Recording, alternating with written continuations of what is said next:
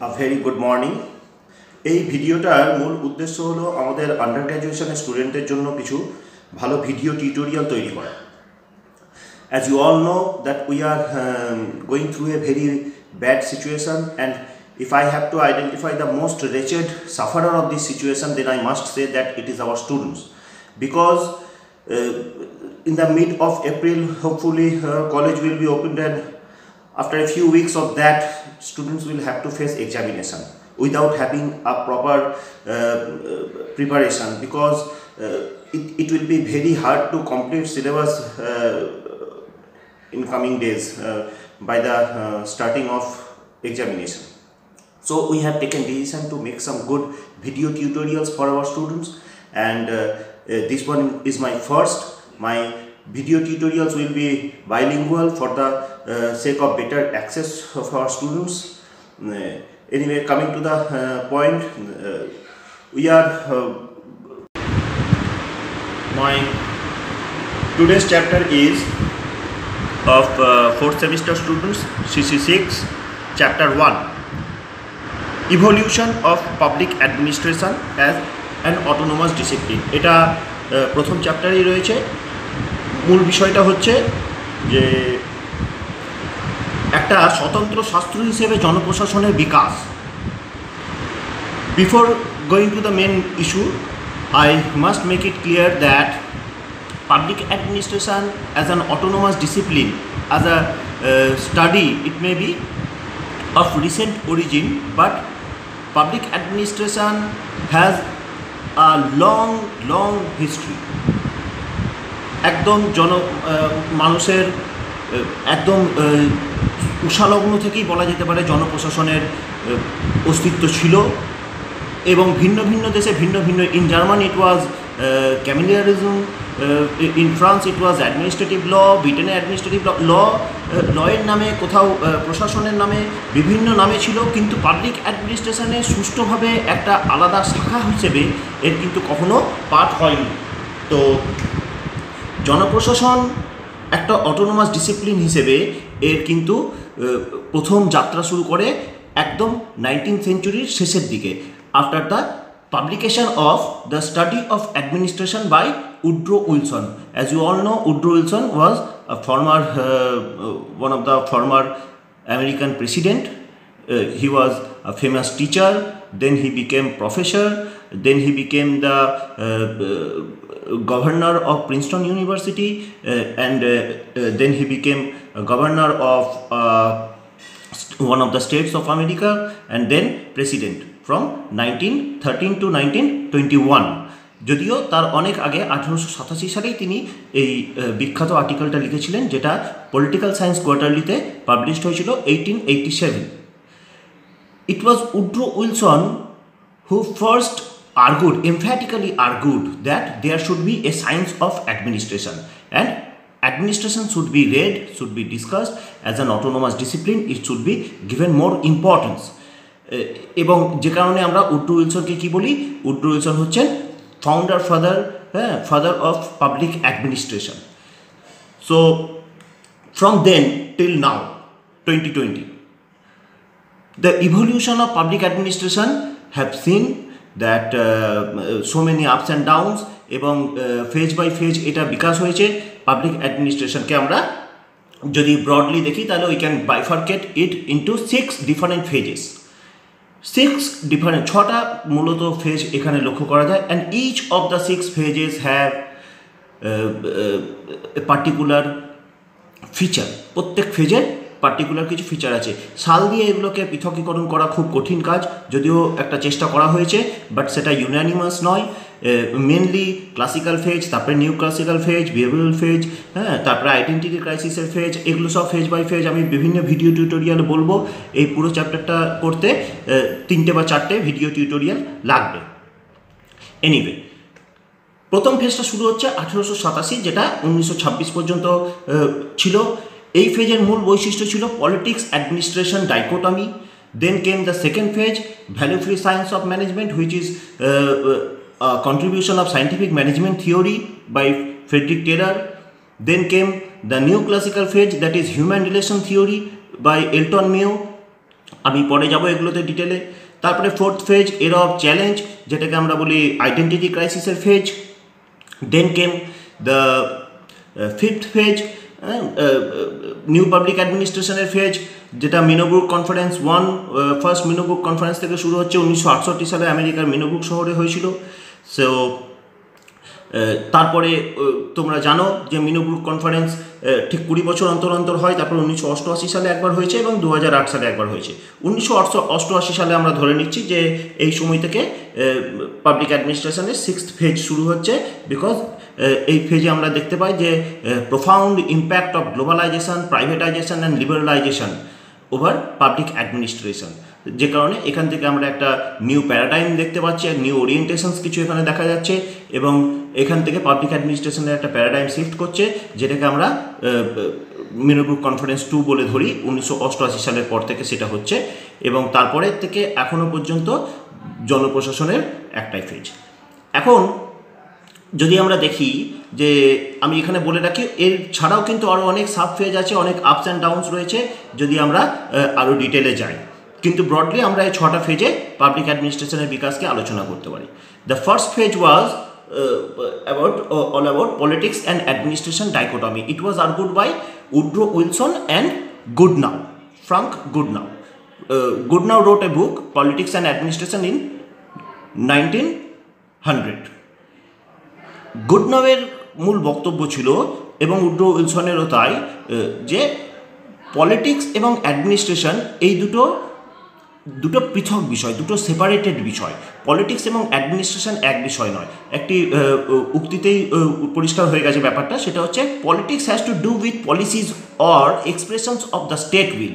তার মানে রাষ্ট্রের যে উইল সেটার বা রাষ্ট্রের যে পলিসি সেটা হচ্ছে পলিটিক্সের সঙ্গে যুক্ত, এবং এই পলিসিগুলোকে ইমপ্লিমেন্ট করা, এক্সিকিউট করা, while administration has to do with the execution of this policies. It means that এই পলিসিগুলোকে এক্সিকিউট করা বা ইমপ্লিমেন্টেশন করা হচ্ছে অ্যাডমিনিস্ট্রেশনের কাজ। তার মানে politics and administration are not the same, both R separated from each other.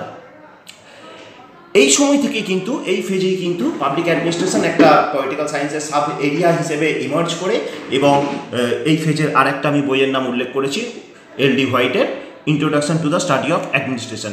এই ক্লাসিক্যাল ফেজের মধ্যে আরেকটা খুব গুরুত্বপূর্ণ বই হচ্ছে আমাদের Henry ফেয়লের industrial and general management, যেটা আমি পরে বলবো। এই বইতে তিনি প্রশাসনের 14টা নীতি, 14 প্রিন্সিপালস অফ অ্যাডমিনিস্ট্রেশন, সেটা আমরা পাই। তার মানে ফার্স্ট ফেজটা মেনলি ছিল এ phase of dichotomy between politics and administration. Classical ফেজের মধ্যেই তারপরে যে ফেজটা আমরা লক্ষ্য করছি বিংশ শতকের একদম প্রথম দিকে, প্রথম এবং দ্বিতীয় দশকে, সেটা হচ্ছে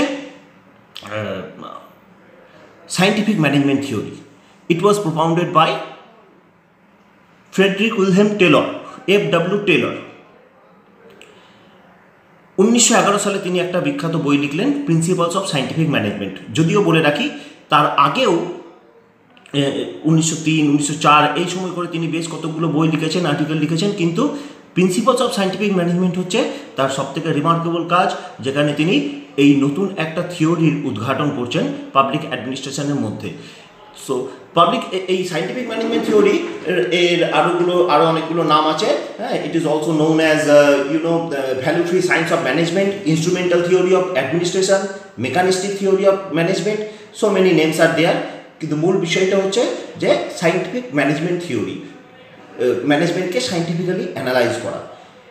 এখানেই আমাদের লুথার গালিক এবং লিন্ডার আরউইকের পোস্ট পর্বের ধারণা 1937 সালে তাদের যে বইটা, সেটা হচ্ছে আমাদের papers on the science of administration, সেটা পাওয়া যায়, যেটা গালিকের ধারণা। এছাড়াও এমপি ফলেট, মুনের এলি, so many significant thinkers war দেয়ার।